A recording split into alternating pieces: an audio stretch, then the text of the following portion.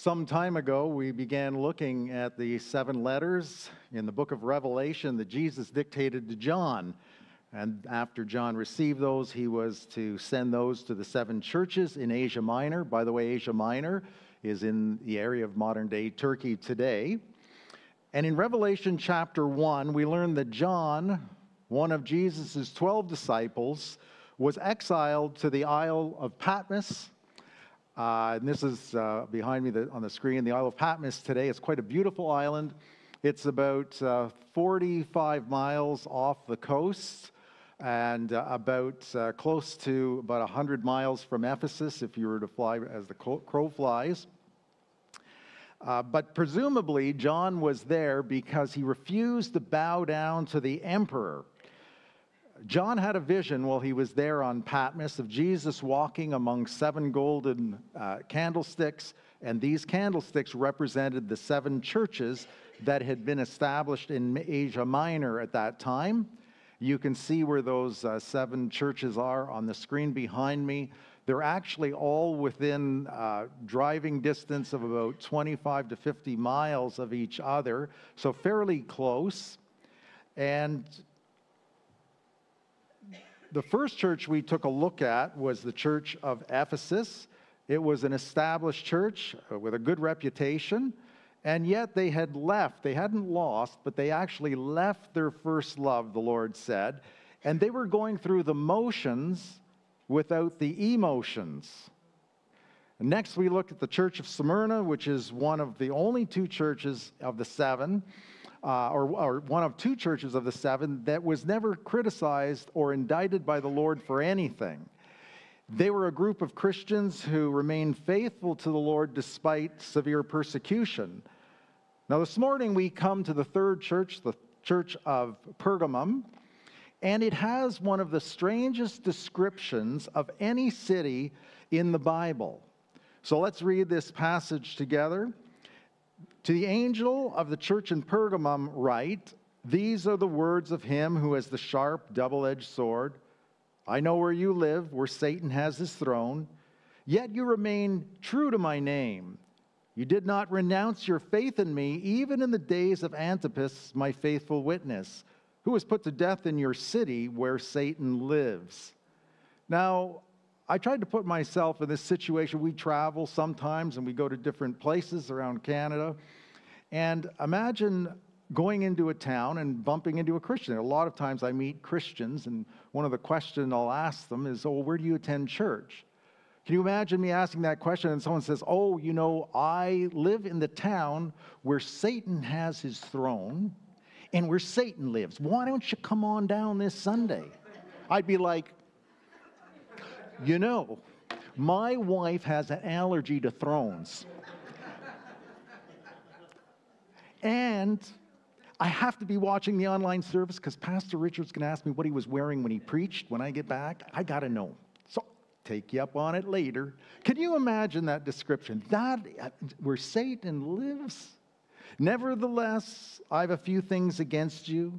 You have people there who would hold to the teaching of Balaam, who taught Balak to entice the Israelites to sin by eating food sacrificed to idols and by committing sexual immorality. Likewise, you also have those who hold to the teaching of the Nicolaitans. Repent, therefore, otherwise I will soon come to you and will fight against them with the sword of my mouth. He who has an ear, let him hear what the Spirit says to the churches. To him who overcomes, I will give some of the hidden manna. I will also give him a white stone with a new name written on it, known only to him who receives it." This morning, we're going to be taking a look at this church of Pergamum, where these Christians were surrounded by danger 24/7. Pergamum was about 100 miles north of Ephesus, with Smyrna located about halfway in between. And unlike Ephesus and Smyrna, Pergamum was not a port city, but as the capital of Asia, it was considered her greatest city.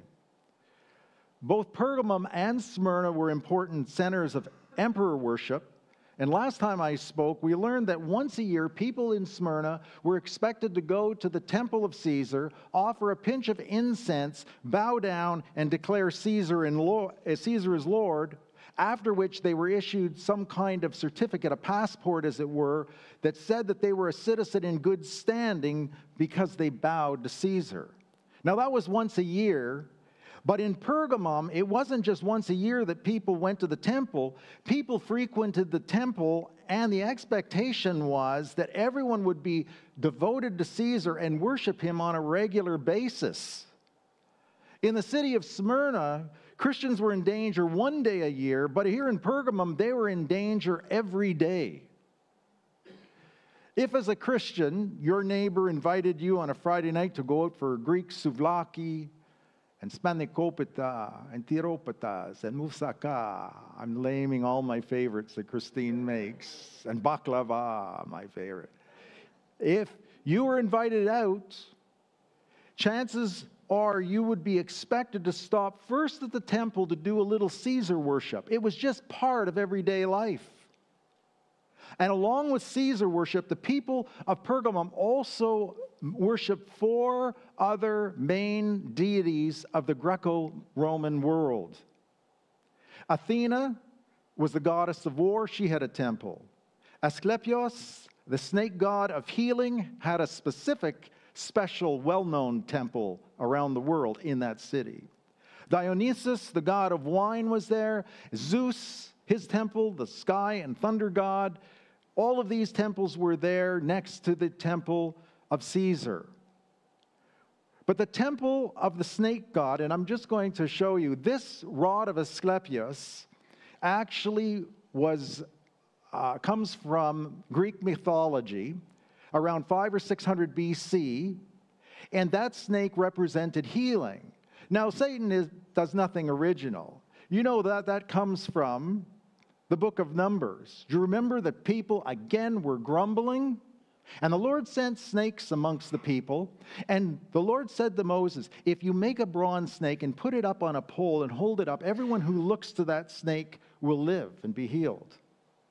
We come to John chapter 3, verse 16, one of our favorite and best known evangelistic verses. For God so loved the world that he gave his only begotten Son, that whoever believes in him shall not perish but have everlasting life. You know that 2 verses before that, you know what Jesus said? Unless the Son of Man be lifted up, like Moses, just as Moses lifted up the snake in the wilderness, so must the Son of Man be lifted up, so that everyone who believes in him will be saved. So this was just borrowed by Greek mythologists, and they incorporated that into the temple of Asclepius, that snake healing god. But that temple was well known all around the world. And if you had an illness or a disease, you would camp out in that temple at night, lay down on the open floor in the dark, where non-poisonous snakes were released and crawled all over the place. And if a snake happened to slither over you or brush against you, that was a sign that you were either healed or were going to be healed.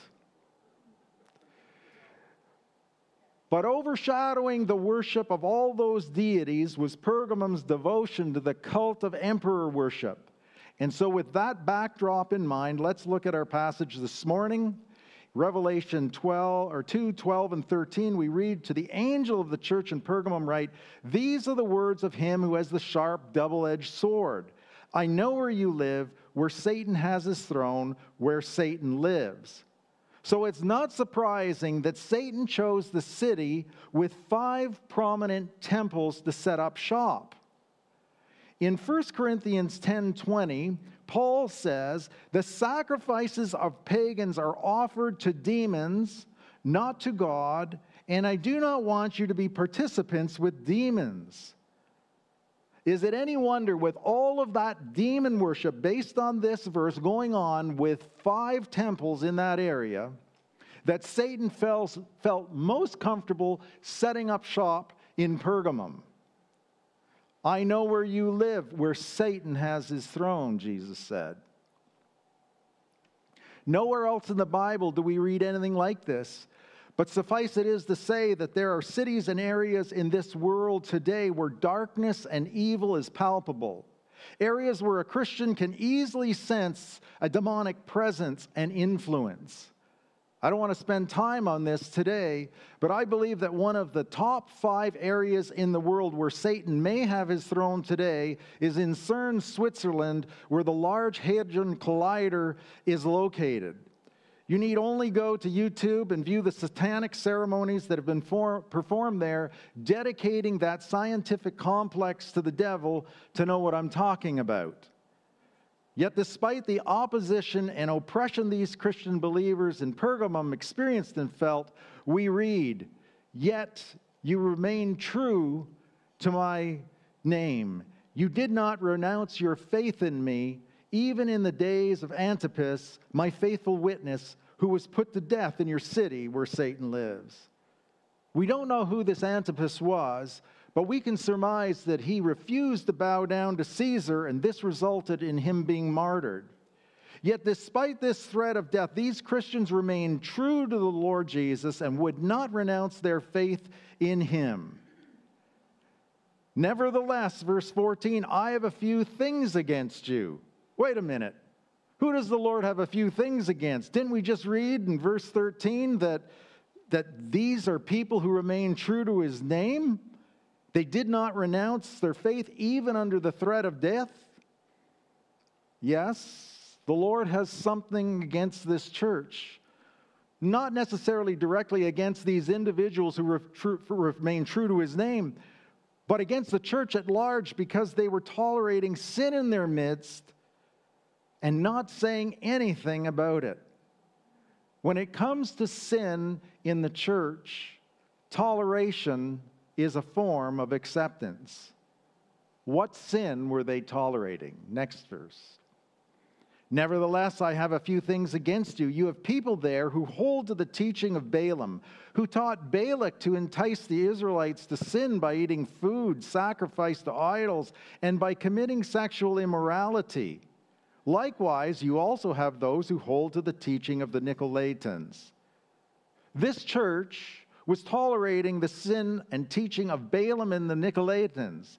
The Nicolaitans were named such after a man by the name of Nicholas, and we first read of Nicholas in Acts chapter 6. You remember the 7 deacons were chosen to take care of the needs of the church, and one of them was Nicholas. And according to Hippolytus, a 2nd century early church father, Nicholas began compromising biblical doctrine by saying that it was okay to eat food offered to idols and to participate in occultic practices and commit sexual immorality. Now, why would they tolerate this sin in the church? Possibly because they didn't want to offend the people. Maybe they didn't want the Sunday offerings to be affected. I've been in churches like this where politics trumps purity, where sin was swept under the carpet for years.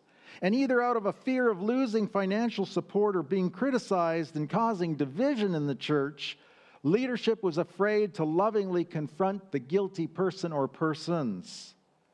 And so in order to not offend man, they opted to offend God. And toleration of sin was so upsetting to the Lord Jesus that he says in verse 12, "These are the words of him who has the sharp, double-edged sword. Repent, therefore, otherwise I will soon come to you and will fight against them with the sword of my mouth." Now, a double-edged sword here refers to an instrument that wounds deeply.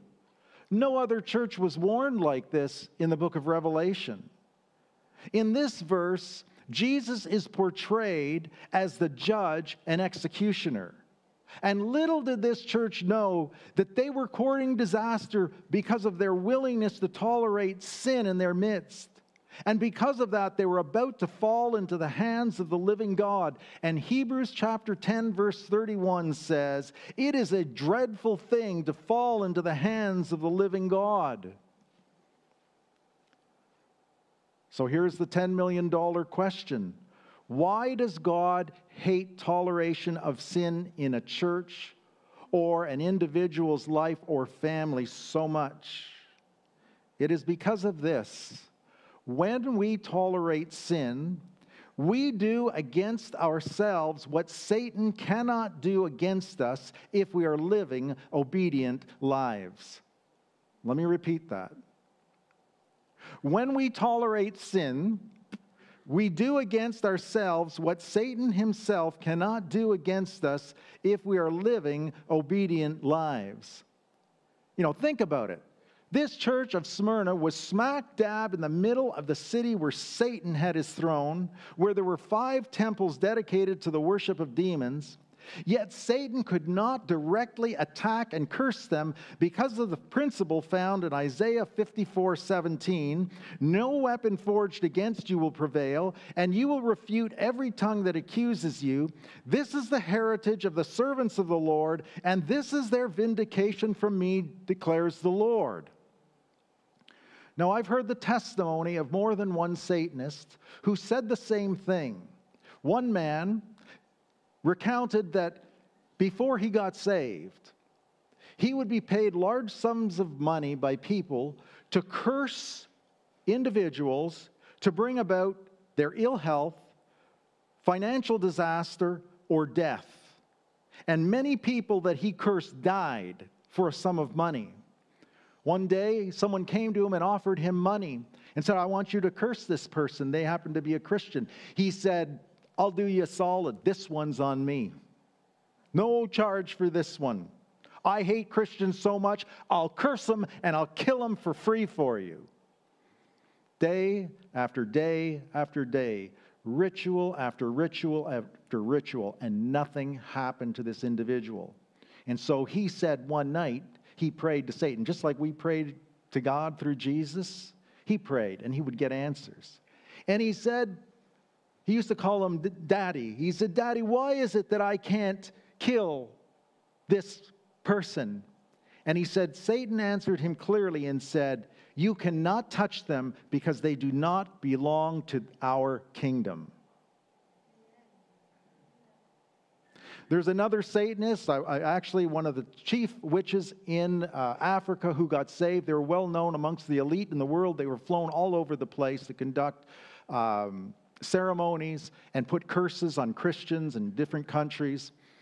And there was this church in Africa who was known to be a church of covenant prayer, meaning every day for hours and hours they met and they covenant prayed together for the salvation and revival of people around the world. And God was breaking out wherever they prayed, and whoever they prayed for, God would move powerfully. It became known to the witches' coven in those areas, and they began to pray against and curse that church. And this fellow, whose name was James, before he became a Christian, had to send out a memo, an SOS, to the covens to stop praying against that church because the witches who were praying curses against that church were dying. And nothing happened to that church. This morning, Josie Di Domenico is here. A few months ago, I had the privilege of meeting her. The Lord had me meet her in Simcoe on the day that she was later to be saved. When I was talking to her, she says, Mark, I'm the real deal. I meet with other witches. We curse people. We put curses on people. I said, what have you found when you tried to curse churches or Christians? We can't. We can't curse them. We can't. Now, after the service, if you're free, after we run and grab some coffees, Josie's asked to give her testimony. She's been growing in grace and in the knowledge of her Lord and Savior over these past months. She has a burden for the lost. She is praying and asking the Lord for wisdom and direction. She wants to go to the mission field to witness to others and share the saving power of Christ and the delivering power of Jesus in the life of people who will accept him. And so I'll be conducting a little interview here. If you want to come, just informal, just for maybe 15 minutes. If you're not available, no worries. But we're really glad for what God has done in Josie's life. So all of this is to say, based on Isaiah 54:17, Satan cannot directly attack us as a church, as a family, as an individual. However, the enemy has a back door to the church and the Christian's life, and it's called disobedience. Walt Kelly, the creator of the cartoon Pogo, penned that famous line, "We have met the enemy and he is us." Now the Lord proves this by highlighting the story about Balaam in the Old Testament. In Numbers chapters 22 to 24, we read where Balaam is asked by Balak, who was the king of Moab, to come and curse the Israelites for him for a sum of money. And 5 times Balaam stood up and was unable to curse the Israelites, whom he could see from a mountain in the valley. Instead, each time blessings came out of his mouth. Then we read the last verse of Numbers 24 that ends the story about this collaboration between Balaam and Balak. And we read this: "Then Balaam got up and returned home, and Balak went his own way." All's well that ends well, right? Wrong. Between chapter 24 and chapter 25, something diabolical happened in Balaam's heart. He began thinking about all that money he left on the table, and he figured out a loophole to have the Israelites come under a curse without him cursing them directly. And based on other passages from Scripture, we can surmise that Balaam returned to Balak, the king of Moab, and said, "O king, let's not let a little misunderstanding come between us. You still have that cash that you promised me?" "Oh, you do? Oh, okay. Well, I have some good news and some bad news for you. The bad news is nobody can curse God's people, but the good news is that they can curse themselves and bring themselves under God's judgment by sinning against his commands. And this is how you're to do it, O King Balak. You're to announce a big shindig in honor of that false god of yours, Baal. This is to take place in the town of Peor, which is right on the Israelite border. And you're going to have food and wine and dancing, and you're going to shout out to all of your young women. And you're going to tell them to come dressed appropriately and ready to dance more than just the do-si-do, if you get my meaning. And once the men have indulged in idol worship, have eaten their fill, and are high in spirits from the wine, your women are to sleep with the men. We pick up the story in the next verse, in chapter 25, and here it is. While Israel was staying in Shittim, the men began to indulge in sexual immorality with the Moabite women, who invited them to the sacrifices to their gods. The people ate and bowed down before these gods, so Israel joined in worshiping the Baal of Peor, and the Lord's anger burned against them. Now, who did the Lord's anger burn against? Those Moabite flussies? No, the Israelites, those who called themselves by God's name. And we read that the Lord sent a plague among the people, and 24,000 of them died as punishment for their immorality and idolatry. And the lesson we learn from this story is this: Satan can't curse a church, but a church can curse itself by tolerating sin. Satan cannot curse your family, but we can bring God's discipline, a double-edged sword of punishment, upon ourselves or into our homes if we are living in sin or bring something into our homes that offends God. Is there any proof of this in Scripture? In Joshua 6, the Israelites defeated Jericho. You remember the story. We sing the song about it. And God caused all of the walls of Jericho to fall from the inside out. And the Lord commanded before this victory that no one going in there was to take anything at all from the city back with them. It was a city devoted unto destruction. One soldier, Achan, did not listen. And we read that he took a wedge of gold and a Babylonian garment, and he hid it in the ground under his tent. Possibly he was the only one who knew. How many people broke God's command? One. In the next chapter, Joshua 7, the Israelites went up to a podunk little town called Ai. And they were soundly defeated, and 36 of the men were killed. And we pick up the story in Joshua chapter 7, where the leaders called a prayer meeting. That's good. When things don't go right, we need to pray. And these men laid prostrate before the Lord, crying out to him and asking why he'd abandoned them. And we pick up the story in Joshua chapter 7, verse 10. And the Lord said to Joshua, "Stand up." That's the first time that God ever stopped a prayer meeting in the Bible. Stand up. What are you doing down on your face? Israel has sinned. They have violated my covenant, which I commanded them to keep. They have taken some of the devoted things. They have stolen. They have lied. They have put them with their own possessions. This is why the Israelites cannot stand against their enemies. They turn their backs and run because they have been made liable to destruction. I will not be with you anymore unless you destroy whatever among you is devoted to destruction. Go consecrate the people. Tell them, consecrate yourselves in preparation for tomorrow. For this is what the Lord God of Israel says, that which is devoted among you, O Israel. You cannot stand against your enemies until you remove it. Now, I don't know about you, but there's lots of theys and yous in these verses when it was just one man who sinned. But here again, we find an example of how God's discipline fell on a whole community because of one man's sin. This is what is referred to as the principle of corporate guilt. Now, if we're still struggling to accept this biblical teaching of corporate guilt, we need look no further than the Garden of Eden to prove our point.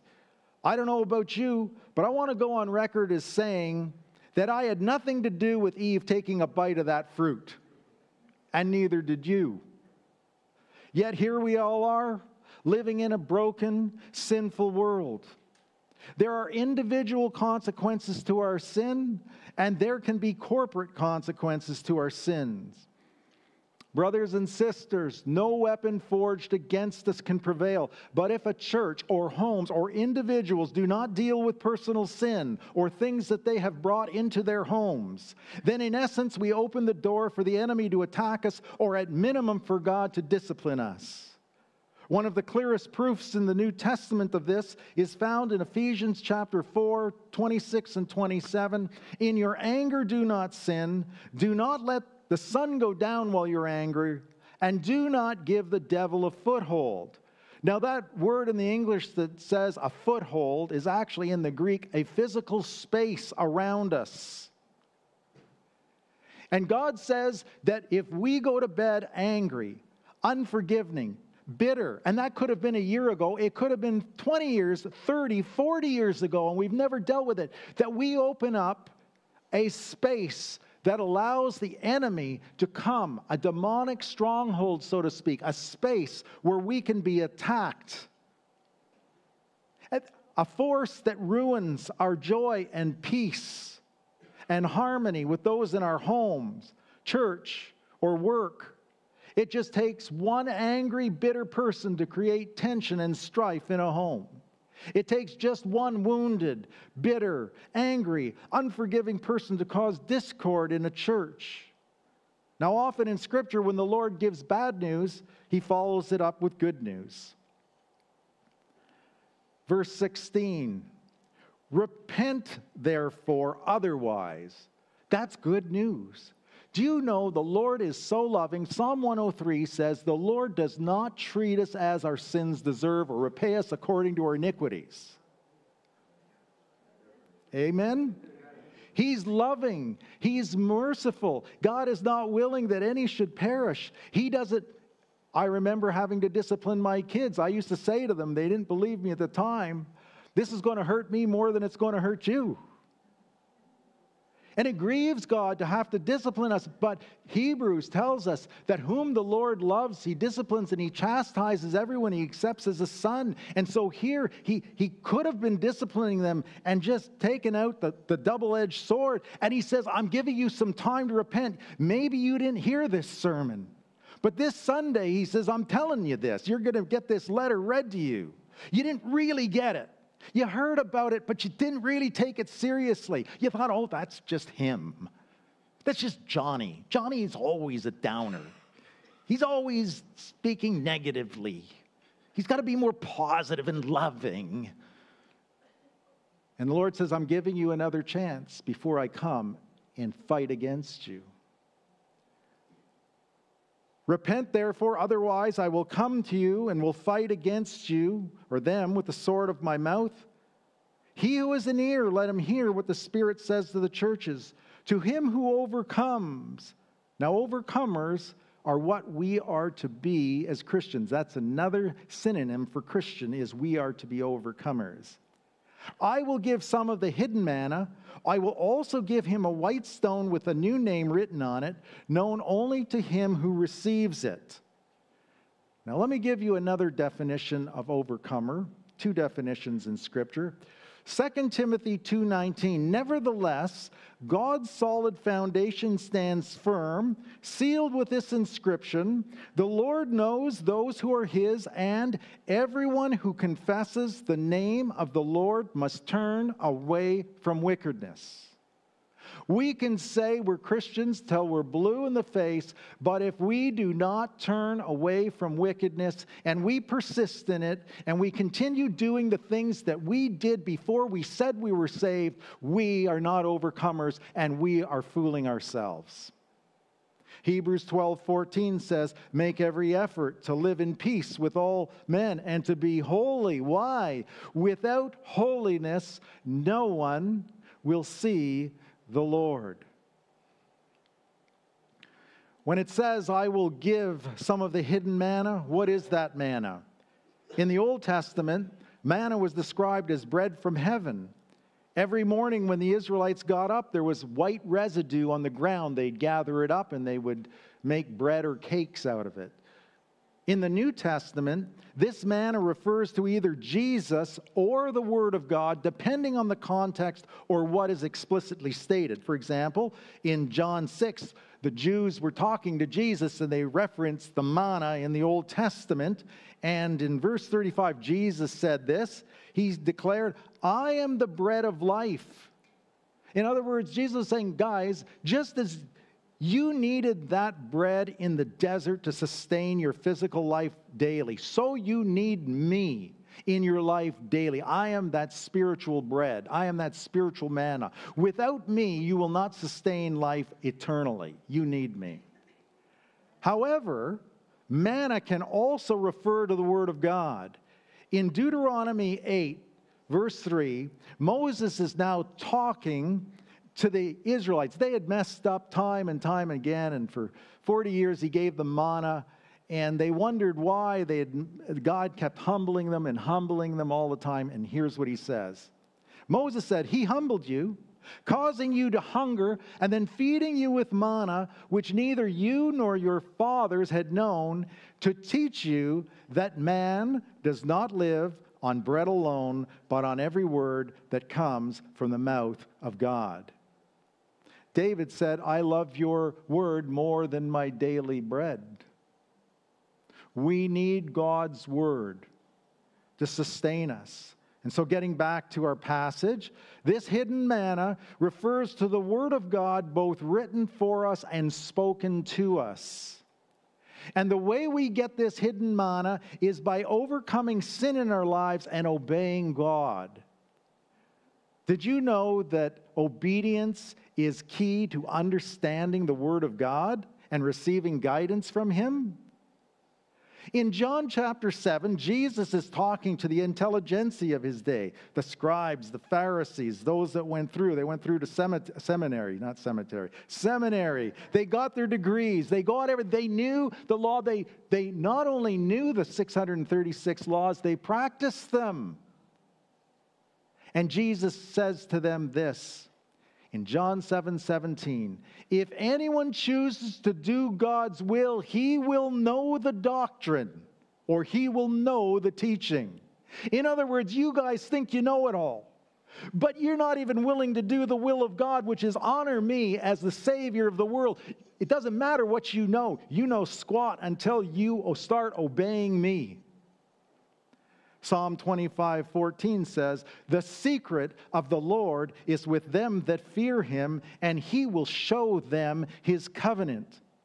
Who are those who fear him? They are the ones who obey him. And when we obey God, he shares his secret to us. We read and we come to the Word of God every day, and he speaks to our hearts, and he tells us things that we had never heard before. We come to him in prayer, and he says, this is the way. We walk in it. Lord, should I marry this person?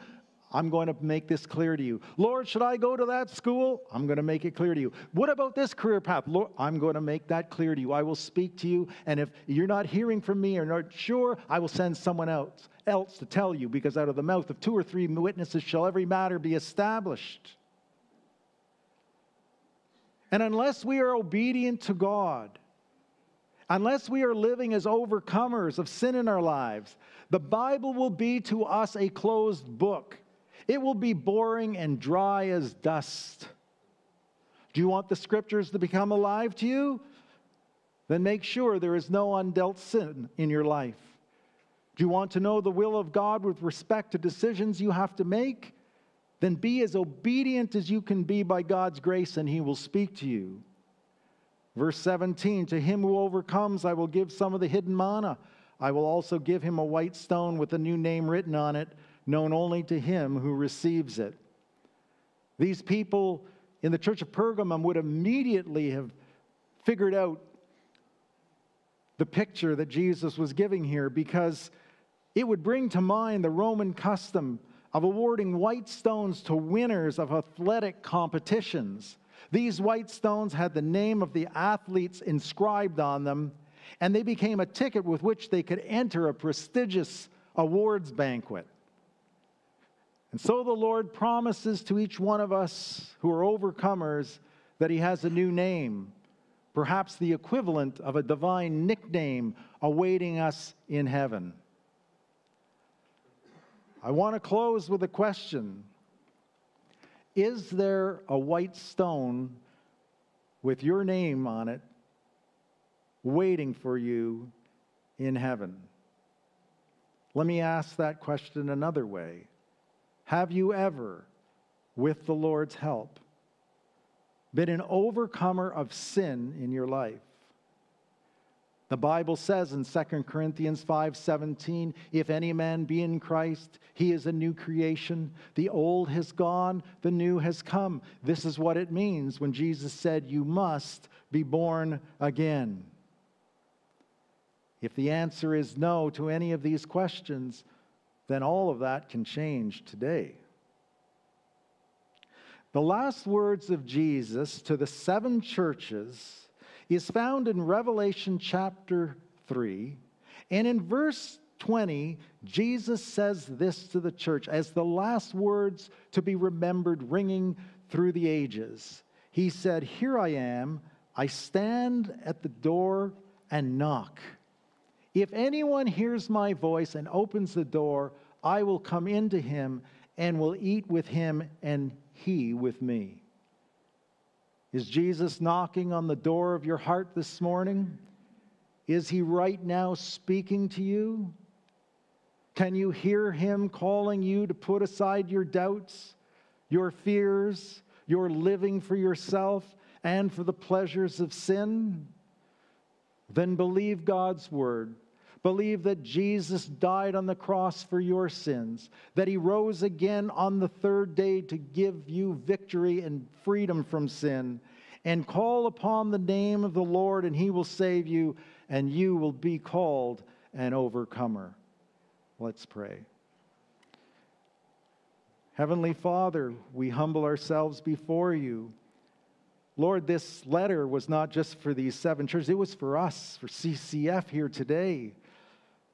Lord, we thank you for how loving and patient and kind you are, how you withhold justice from us when we deserve punishment, and yet because of your love and mercy, Mercy triumphs over judgment, your word says, and you have given us mercy. And so, Heavenly Father, this morning I pray that by your Spirit you would speak to our hearts and that we would rid ourselves of any idol that provokes the jealousy either in our hearts, as your word talks about, idols that provoke the jealousy in our hearts or in our homes or in our actions and thoughts and speech. We pray, O Lord, we would rid ourselves of these, because really, Lord, what does it matter? Even if we were to gain the whole world and lose our own souls, it doesn't matter. And so today, Lord, we acknowledge you are King of kings, Lord of lords, God above all gods. You are the Savior of this world to all who will put their faith and hope in you. And we ask, Heavenly Father, that you would save any who do not know you. And for those of us who do, that we would continue to humble ourselves every day, because without you we can do nothing. We need you to help us to continually be overcomers of sin, the flesh, the world, and the devil. And so, Lord, we will do this by your grace for the honor and glory of your name. We will not take credit for it, for all glory, praise, and honor is due you, both now and forevermore. Amen.